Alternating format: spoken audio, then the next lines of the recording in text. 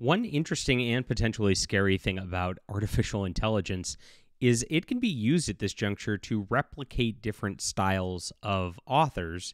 And if you have somebody who's sufficiently good at the prompts, you can actually generate something that feels like that author would have written it.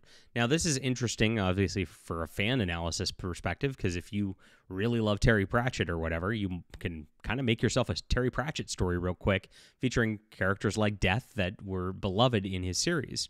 Now, on the ethical side, that's a kind of iffy thing. I mean, it's a little beyond kind of iffy.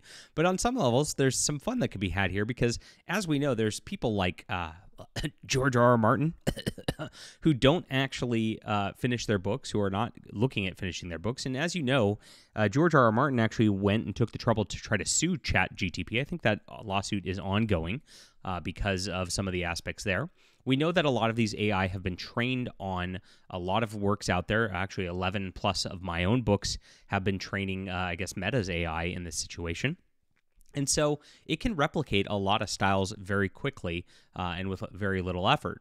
Now, this is going to transform things very, very quickly. Now, as much as there are ethical considerations to this, you know that people are going to be doing this kind of stuff. And I'm actually, frankly, surprised that somebody hasn't finished The Winds of Winter yet. Let's look at what Vox Day has done, just kind of mocking John Scalzi's style right here as a joke, because this is pretty interesting stuff right here to look at and talk about and see what the implications of it are.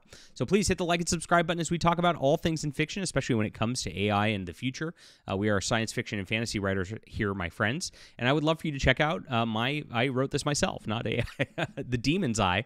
It is a fantasy novel. It's classic style fantasy with a strong male lead who's fighting against real evil. I would love for you to read this today, and if you want to check out my other books, that'd be fantastic too. Would love that as well. It's in the description below, and thank you so much for everybody who's been reading and making this a tremendous success.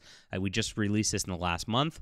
And yeah, maybe I'm going to be one of the last authors out there as AI is taking over the world. This is pretty wild.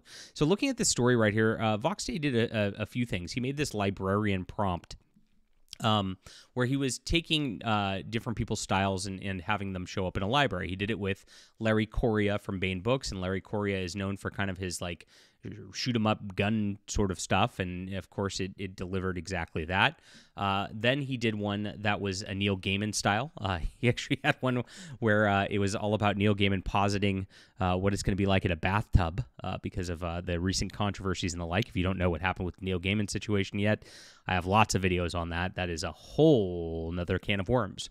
And then he tried John Scalzi. Now, John Scalzi's got different kinds of style here, and as you can see, the Librarian of Forgotten Sundays. The first thing you should know about Bibliotheca Absurdia is that it doesn't play by the rules of time, physics, or basic human dignity. The second thing, it has a very aggressive late fee policy. I found this out the hard way when I walked in to return a brief history of time travel that you weren't supposed to read yet, about 3 centuries overdue, and the librarian hit me with a glare you could have curdled over dark matter. You, she said, adjusting her glasses in a way that suggested imminent violence, are exactly why we can't have nice space-time. The librarian of Forgotten Sundays was so tall, no-nonsense woman with a bun tighter than the plot of Kafka novel, and a name tag that read Mrs. P. The P stood for something eldritch, I'd asked once. She sighed and stamped "don't" on my library card response. Now, just right here, you can see a few things of quirky John Scalzi style. If you've read any John Scalzi books, he loves the kind of quirky humor and the witty banter sort of thing that was popularized really by Joss Whedon. He kind of copied that on that level. And, you know, AI copied him who copied that, right? And that's pretty interesting on that level. But, he uses kind of some big words here to make it seem like he's smarter than he maybe is.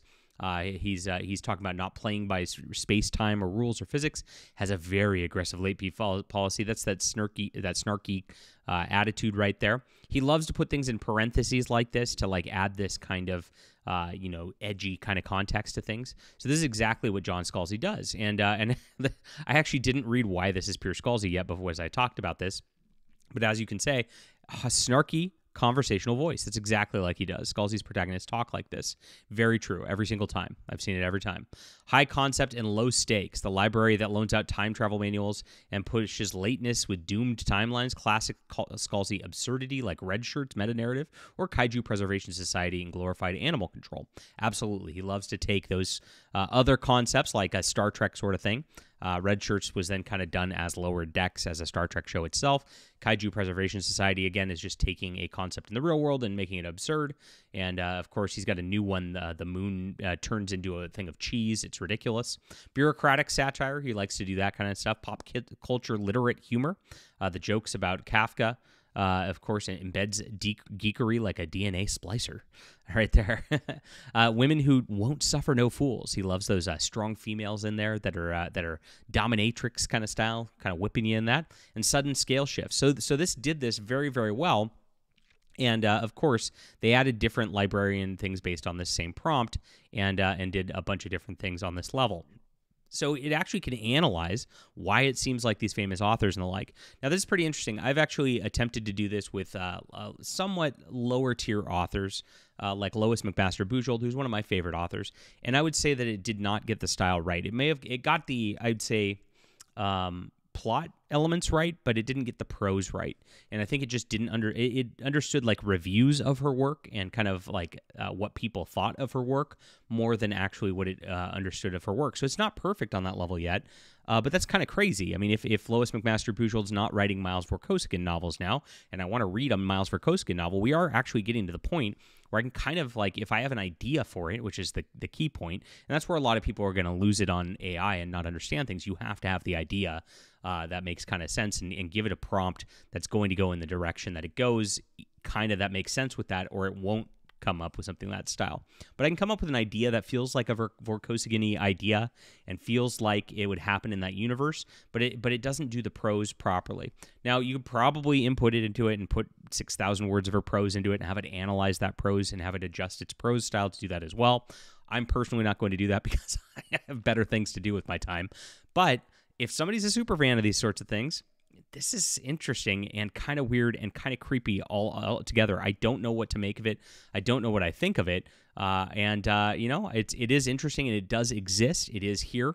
I'm withholding judgment for now, but we'll see how it goes. Now, the other limitation that AI has at the moment is it really doesn't work after like a few thousand words. It starts messing up with continuity. It starts repeating itself and things like that.